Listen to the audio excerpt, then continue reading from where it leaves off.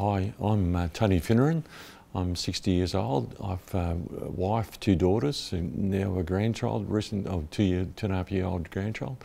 I've been in sales for most of my life and in the bus and coach industry for over 40 years.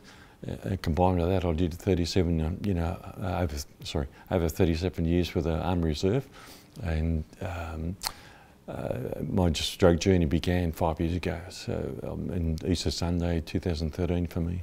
The goal settings, I think I put 3 stages of goal setting in. There's short term, medium term and long term. That's my philosophy. Start with small pieces. From small things, big things grow.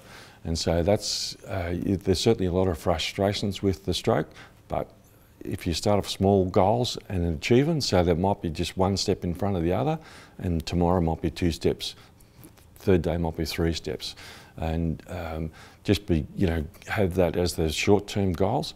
I relate to them as my philosophy is personal best. So if a gold medalist becomes the gold medalist but hasn't done his personal best, so he's won at a time but not his best time, where the person who might have come 7th or 8th in the race has done their personal best, and they deserve a gold medal for me, So it's really about PBs, personal best for me, and trying to strive those goals. So don't set yourself limitations, don't set yourself restrictions. Try and perform it. You'll find out if you can't do it, you'll find out pretty quickly you can't do it, and then you step back, realign your goals, and we'll take the next goal in your queue and practice that and go forwards. Repetition exercise is the best way to go forward with the stroke. So if you do the same thing a million times, then your brain rewires and you can find a solution. So repass itself, and that's so the Army for me taught me that if they gave me 300 repetitions to do, I would not do the minimum. I would do more than what was required. So aim for 10% more. Given that type of fatigue and hard work, it was thousands of repetitions. But so that was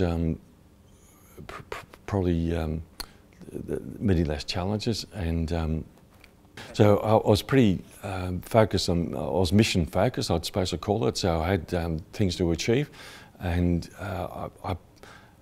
whereas like at night time where the quiet times are, you probably tend to beat yourself up with, I could have, should have done that, or should have done this, and whatever. And for me, it was having the ability to pretty recognise that, to say going into like a depression state or to the dark side of a stroke. So self-compassion, and it probably goes with the congratulation aspect of small gains of small victories are good victories. So whether it's it's if you move an inch or wriggle 1 toe, wriggle 5 toes, it's all relative to the journey. So I think that you probably don't be hard on yourself. There's certainly frustrating. There's no question it's frustrating.